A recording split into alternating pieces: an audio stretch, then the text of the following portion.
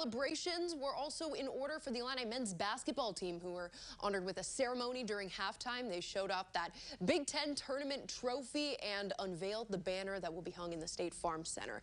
NBA draft prospect Ayo Dosunmu in attendance, along with Kofi Coburn and Georgie Bishanishvili, who will also try and turn pro. Underwood says it's a special moment to be able to finally celebrate with his team after this crazy year.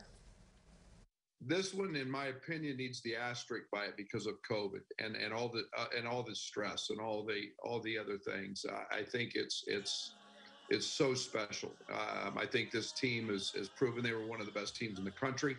They deserve to be looked at as one of the great teams in Illinois history. And again, they get to walk back in here and see a banner that doesn't go away.